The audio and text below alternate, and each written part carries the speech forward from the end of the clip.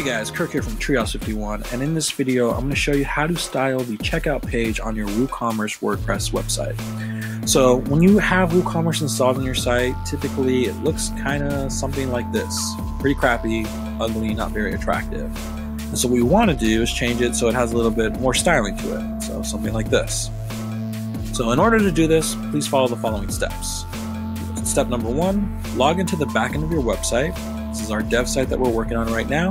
Scroll down where it says plugins and select add new plugin. From here, type simple custom CSS. That's this plugin right here. So go ahead and add that. Then go to your checkout page. I already have our checkout page queued up. Scroll to the bottom and you'll see the CSS, the custom CSS section. And you're going to add this custom CSS to the bottom of the page. And then from here, just select update and you'll get this effect. Now I'll put a link to this code right here. I'll put a link in the video below so people can access this code. A couple things to know, every website will tailor this code a little bit differently. So just keep that in mind, but I would say that this looks a lot stronger and better and easier to read than the current standard default version of WooCommerce WordPress.